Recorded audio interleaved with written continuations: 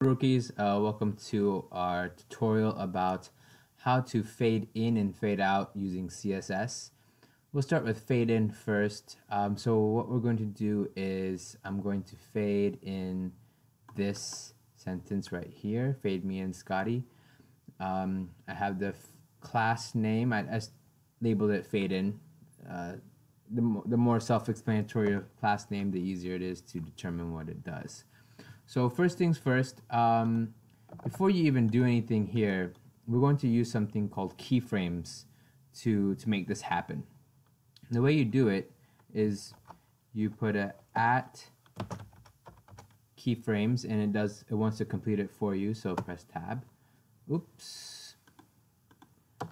There we go. Now, identifier is basically what you're going to name it. It's kind of like a class name. And you should name it to what it does. So this will fade in. Let's name it fade in. And then after that, what we're going to do is we're going to do a fade in. We're going to do from, and that's going to be curly brace, from an opacity of 0 to curly brace, opacity of 1.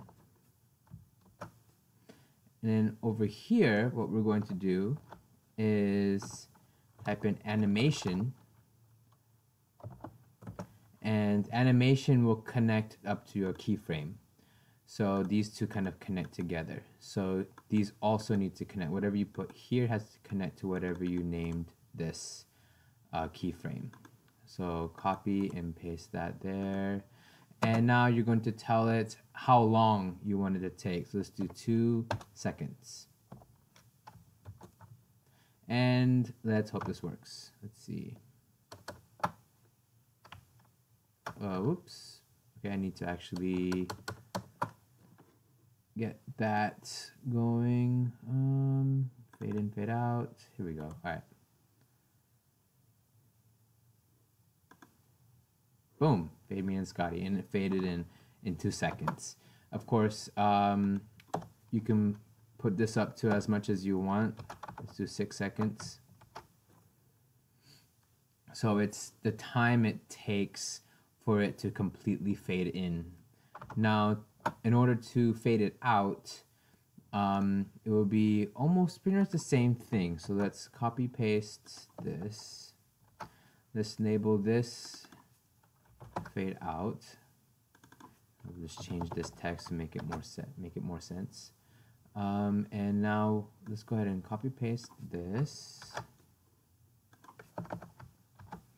And this one's going to be called fade out. And it's going to go the exact opposite. It's going to go from opacity 1 to opacity 0.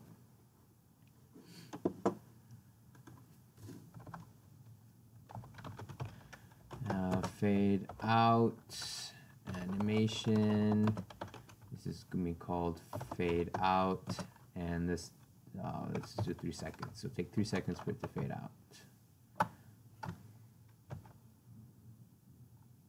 Wow, magic, baby. It's for fun, let's make that the same, so one fades in, one fades out.